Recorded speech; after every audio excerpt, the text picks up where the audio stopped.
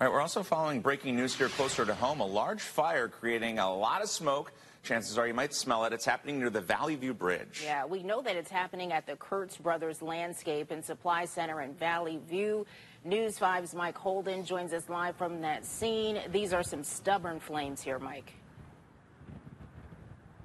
Oh, yeah, the wind is not helping matters, Tiffany and Mike. It just kicks those flames and the smoke back and forth, making visibility really challenging for drivers coming over the 480 Valley View Bridge. And you can see a number of emergency responders are trying to deal with this and kind of battle this from each and every angle. Again, this is all playing out right off of Canal Road in Valley View. The closest landmark is Cinemark for anybody waking up, but it's nowhere near where this is burning. And those flames and smoke are shooting toward the Valley View Bridge. We want to stress and point out to everybody that's watching this morning, it does not appear in any way, shape, or form that the Valley View Bridge is being threatened. It's just causing major visibility issues for anyone that's driving through this area. And for perspective purposes, we are at a very safe distance. We are actually shooting this fire from Garfield Heights. We're technically steps away from the Applebee's parking lot. But for anybody driving through right here along the Valley View Bridge, the smoke as well as that orange glow can be seen in the eastbound lanes.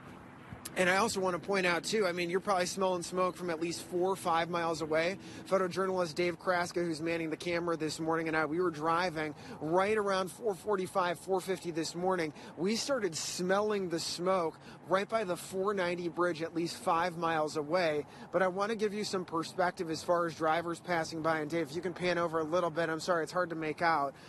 Traffic's moving free-flowing. There's no issue at all whatsoever. The primary concern, though, is getting this fire contained. And Trent McGill, who has been checking the forecast throughout this morning, and we've been kind of corresponding back and forth through text messages. Trent, you've been saying the wind and then the rain moving through, as well as trying to contain this, it's a challenging situation for sure. Yeah, definitely. And that wind shouldn't back off until maybe midday into the afternoon. So, Mike, you're about to get wet, you're about to get rained on, and you've got continued wind still gusting, at times even more so than it is now. Winds gusting now to about 30.